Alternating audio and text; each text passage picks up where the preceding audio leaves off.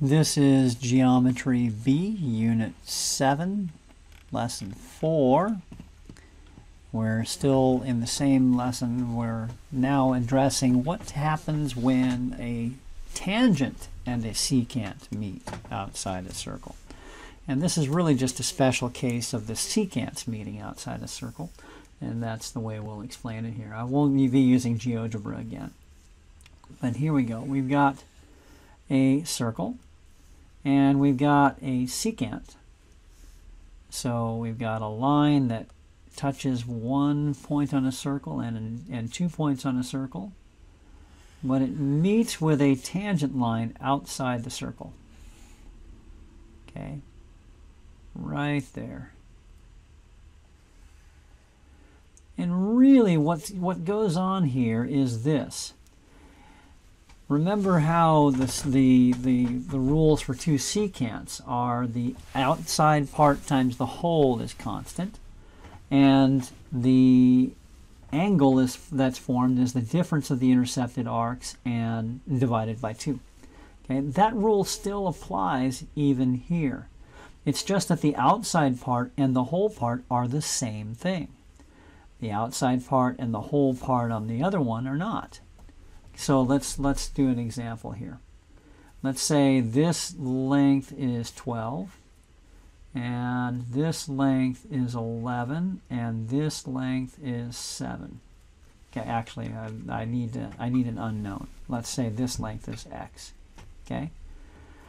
So here's how the formula for distance works. The outside part, the 11, times the whole part, 11, equals the outside part, the x, times the whole part, x plus 12.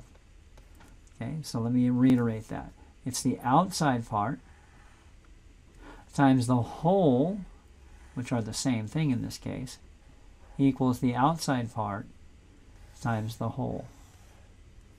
Okay, and we can solve this by distributing. 11 times 11 is 121. X times x is x squared plus 12x. Subtract 121, x squared plus 12x minus 121 equals 0. That's a quadratic equation.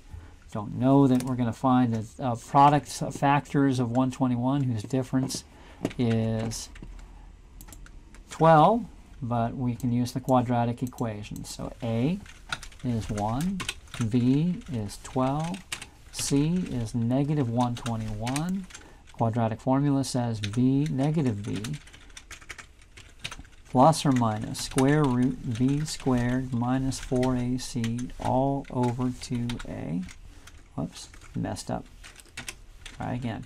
Negative b plus or minus square root b squared minus 4ac all over 2a. And I get about 6.5. 6.5. Now, for the minus version here, because it's plus or minus, I just put in minus, but I get out a negative answer, so that won't make sense in the context of this problem. So 6.5 is our answer. Okay, so that's how to deal with the distances. Outside part times the whole. It's just that the outside part and the whole are the same thing. Okay, now let's deal with the angles. All right, so I'm saving time here by... We have an arc that is defined as the outside arc, okay, which over here I'm going to say is 110 degrees, okay. And then we've got this other arc over here. I'm going to highlight this in green, other intercepted arc right here, which I'm going to say is 80 degrees. 80 degrees. Okay, and we want to find this angle right here. We'll label y. Well, the same rule applies that applied before. So if I want to find y, I subtract the intercepted arcs, 110 minus 80, and divide by 2. 110 minus 80 is 30, divided by 2 is 15 degrees. Okay, so that's really it. You might say, well, what about two tangents? And really the rule is still the same. Let's take a look at that case. where we're talking about two tangents. So here we go. We've got a circle. Try drawing that again here. Circle and two tangents. So we're going to draw a tangent and another tangent that meet outside a circle.